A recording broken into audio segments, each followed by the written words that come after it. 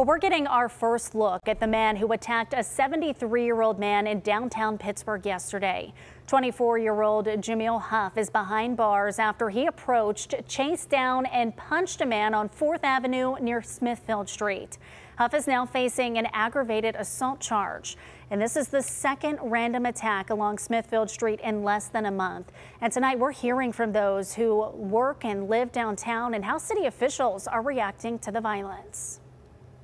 I'm actually petrified to walk in the city anymore. It's just not safe. Speed walking past our cameras, Denise Seibel is one of many who say they don't feel safe downtown anymore.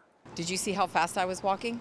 Well, I was just going to say you were power walking. I didn't know if you had somewhere to be or if No, I'm scared. That's in your head. I'm scared. I'm not going to lie to you. I'm scared. She's no stranger to being downtown, but after recent attacks, she hustles from point A to B. I've worked here for 42 years and have never been scared in the city until basically when we came back from COVID. It's not the same city. Earlier this month, Pittsburgh police say an 18-year-old woman was attacked by a stranger on Smithfield Street as she was on her way to the bus stop. And just yesterday, police say a 73-year-old man was attacked by this man, who told police he thought the victim was a pedophile after hearing it in his mind. The fact that people have been attacked in this area makes me feel very insecure. Many say they want to see a bigger police presence in the area. The only time I feel safe is when I see police walking in front of me. While others try to keep to themselves, hoping if they go unnoticed, they won't be bothered.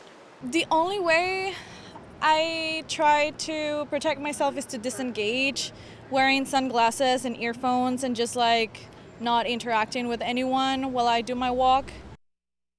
Now, we reached out to Pittsburgh public safety officials and the mayor's office for comment to learn what's being done to protect those living and working downtown. We were sent this saying in part, the safety of all residents is a top priority. We're committed to doing the work necessary to make downtown a place where everyone who works, plays, or lives downtown feels safe and welcomed. We also received a statement from the victim in yesterday's incident, and he said, as the city council is trying to encourage more people to live downtown, I urge them to make sure downtown stays safe so that we can better protect the people who live there.